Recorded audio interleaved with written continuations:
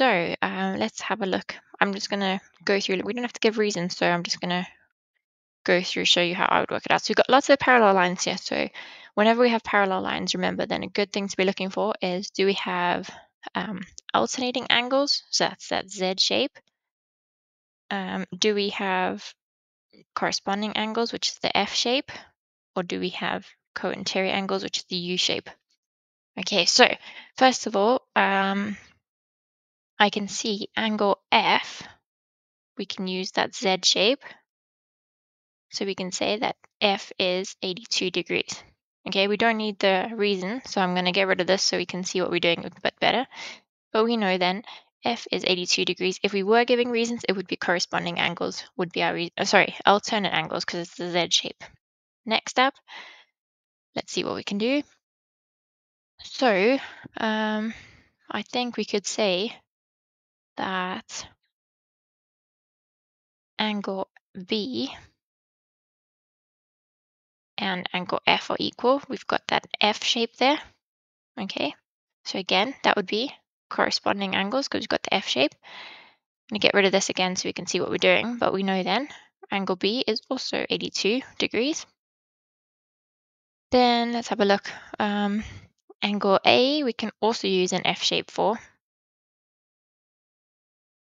So if we go like this, we can say, okay, that angle and that. So it's an upside down F, but A is also 82 degrees.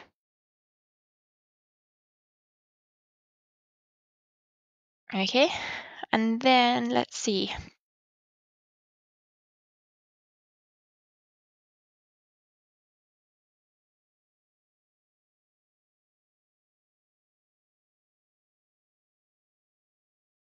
Okay, I'm going to work out this angle in here. They haven't asked us to work it out, but sometimes it's just useful to have.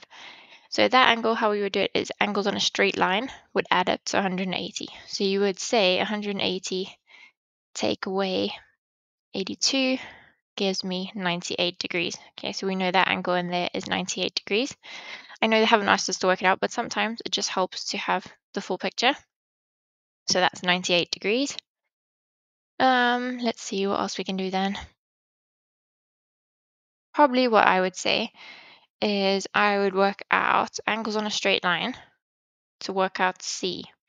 So it's a little bit strange, but you probably have seen this before. So I would say angles on a straight line there would add up to 180. Okay, so we would have A plus C gives us 180 because they're on a straight line. We know A is 82. So we could say 180 take away 82 is 98, and then divided by 2 because there are two C's. Okay, so let's go 98 divided by 2 is 49. Okay, then we know that each of those C's is 49. So let's write that in there. So that's 49 and that's 49. And then I think we've basically solved everything we're going to need to in a way. So next up, I can see we can use alternating angles. So that's the Z shape. We can use it like this. Okay, so that and that's are equal. Okay, so D is also 49. And then my last step would be working out E with angles on a straight line. Okay, so I would then say 180 take away the 49 would give me D. So 180 take away 49 gives me 131. Okay, so I've got 49 and 31. Okay, they want us then to write it in the box below and write each of those. So I'm not going to rewrite it because we've got it all on the graph. But then in the exam, you would just say A is 82, B is 82. Okay, just going through it like that. Okay, so with these ones, there was a lot to work out there. I would just go through, work out as much as you can. Let's see how many marks this question is. Okay, 6 marks. Generally, people can find at least 3 of these. So that's already 3 easy marks that you can get. There were very possibly different ways of getting it, so just check that you got the same numbers. Let's keep going. I think we've got a few more of these to work out. Calculate the value of each letter in the following, show your workings, and give reasons. Okay, so this one, we are going to set it up a little bit different. They want our workings, and then they want our reasons. And so if they want the reasons, that means they're definitely going to give us marks for reasons. So make sure you take the time to put them down. So let's just divide that. Okay, so let's have a look here. So we first thought we want A and we want B. So I'd say let's work out A first, because that's not too bad to work out. Okay, so I'm going to say A, we can add up all the angles in the triangle. Okay, so we could say 45 plus 80 plus A gives me 180. Our reason is the sum of the interior angles of a triangle. If you add up all the angles of a triangle, they always add up to 180. Okay, so let's just work this out. So how we could work that out then is 180, take away the 45, take away the 80. Okay, let's do that one. 180, take away 45, take away 80. So we are left with 55. Okay, so I just fill it in as I go because it helps me to see what I'm doing. So A is 55. And then there's two ways that you could work out B. So B, you can either do angles on a straight line. So you could say B plus that gives me 180. Okay, that's probably what I do just because that's quite straightforward. The other method you could do is you could say B is equal to 45 plus 80. And that reason would be because it's an exterior angle of a triangle. Okay, so whichever one you want to do, I would just usually go for the simplest. So I'm just going to say 55 plus B is equal to 180 degrees. And my reason is going to be angles on a straight line equal 180 degrees. They have to give you the mark whichever way you do it. So then we can work out 180, take away that 55, and so we get that B is equal to 125 degrees.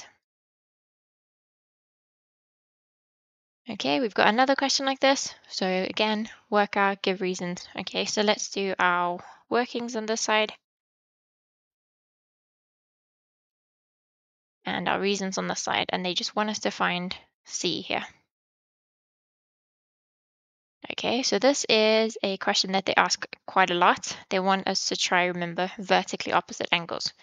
Okay, so if we've got this X shape like this, that's your clue. So in an X shape, we know that this angle here is equal to this angle here. Okay, so C plus C, so both of those C's will give us 80. Our reason is always vertically opposite angles are equal. Okay, they ask this one a lot, so they want you to try remember whenever you see that X shape, you've got to remember the angles inside it are equal. So the same, they haven't given us any angles here, but we could say this angle here is equal to this angle there because of that X shape. Okay, let's carry on with this one. So if we've got C plus C is equal to 80, so we need two things that add up to 80. So then we can say, one way of working it out is saying 80 divided by 2 is 40. Okay, so C is 40, because if you go 40 plus 40, you'll get 80. Okay, so that one they were really just testing. You remember that vertically opposite angles are equal to each other. Okay, and then we have to work out this one. So they give us some parallel lines here. So as soon as they give us these arrows, that means we've got parallel lines, which means we need to be looking, can we use corresponding angles? Can we use alternating angles? Or can we use cointerior angles? Those could be things that we could use. What I'm going to do first here is I'm going to use vertically opposite angles again, okay? So it's a little bit different. The X is a little bit strange, but we do have an X shape there, which means that E is 74 degrees, okay, because they are opposite each other. Okay, so like I said, they like bringing that one up. So again, we've got our workings. Just set it up nicely. If you make the examiner's life easy, they're more likely to give you marks. So workings and reasons. Okay, so I'm going to say E is 74 degrees. Our reason again, vertically opposite angles are equal. Then after that, what I would do is if I wanted to work out D, I would do angles on a straight line. Okay, always look for that one because it's such a simple one and you can use it so often. So I would say angles on a straight line. So 74 plus D gives me 180 degrees. Okay, the reason angles on a straight line add up to 180 degrees. So if we work this out, 180 take away 74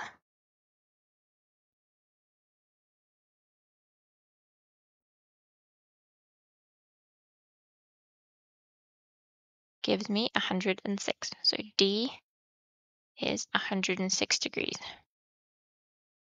Okay, and then lastly, we need to work out F. I think this is where our parallel lines will probably come in handy. So if we look at F here, we can probably work out with an F shape here.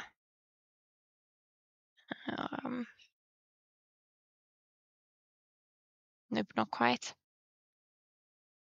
Yeah, so it's going to be like this. Okay, let me just redraw this quick. So we can work out with this F shape here. So we can say 74 is equal to F. The reason is we've got this F shape here. It is a very funny sideways F, upside down. But yeah, so we can say those two angles there are equal to each other. So our reasoning then is going to be F is 74 degrees.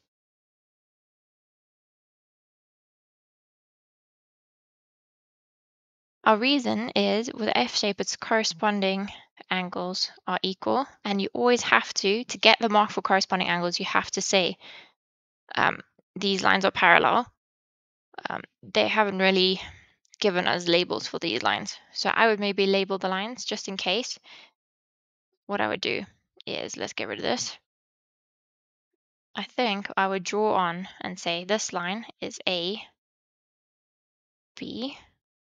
This line is C, D. Okay, so those are the lines. So then I could say those lines are parallel.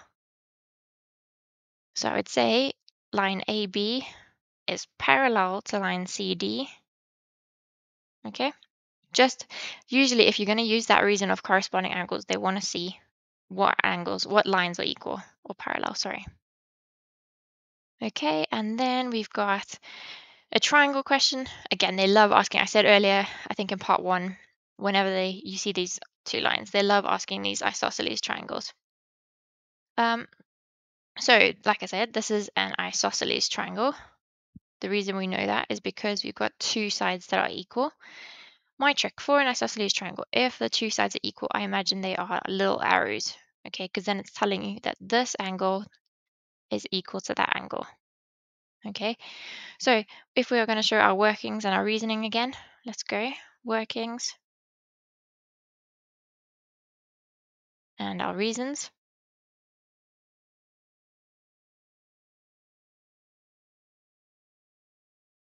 Wow, that's awful. Okay, so workings and our reasons. We could say then, so angle H is equal to angle I. The reason is opposite angles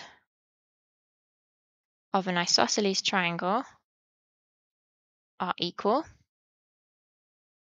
So then we can add these all up. So we could say 50 plus H plus I is equal to 180 degrees.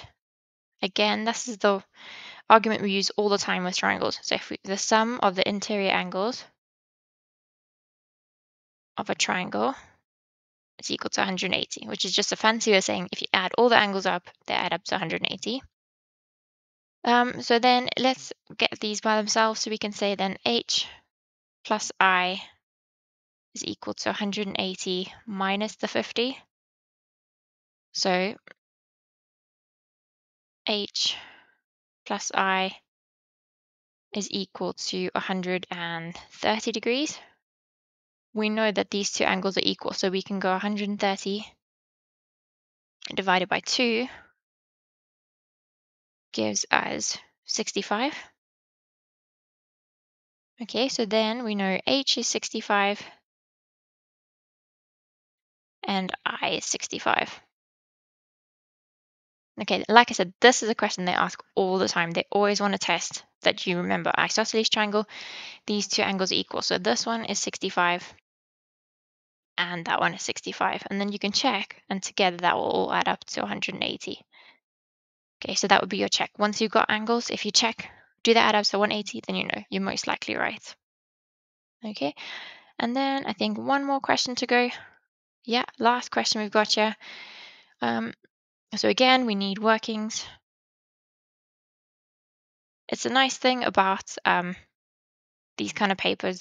So you can get a lot of marks just for writing down what you remember. Okay, so let's see. Is the last question in the paper, so it tends to be a little bit more tricky, but we can do this quite easily. So again, we've got these parallel lines. So we know because we've got these little arrows here, so that line is parallel to that line, which means we're going to be looking for the F shape, the Z shape, or the U shape. So here straight away we can see we have got this Z shape. Okay, so that is our Z shape, which means that this angle is equal to this angle.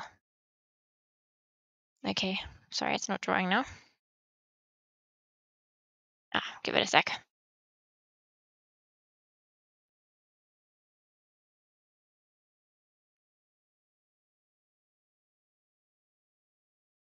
Okay, there we go.